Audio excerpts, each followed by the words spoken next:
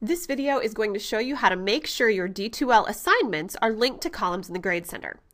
Right now I have 5 Dropbox assignments and 5 assignment columns in my gradebook in D2L, but they are not linked. This means that any grades or feedback I might assign to the Dropbox assignment will not show up in the gradebook or be included in Grade Center calculations. I can tell this at a glance by going to Grades from the Grades menu, then clicking on the Manage Grades screen, and looking in the association column. You can see there are no associations here. However, this can easily be changed. First, to link my course assignments to items in the gradebook, I select Dropbox from the Assignments menu.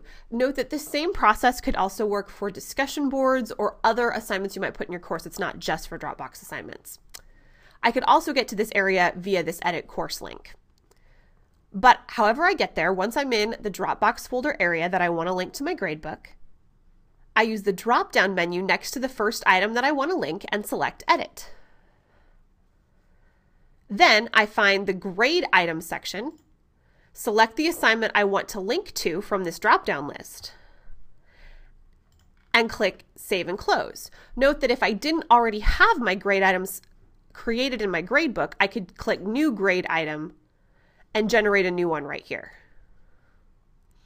But I'm going to leave it selected with Assignment 1 grade item, and I'm going to click Save and Close.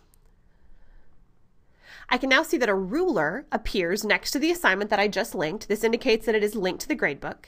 And if I go back to Grades and Manage Grades, I can see that there is an assignment or an association between this particular column and an item in my Dropbox.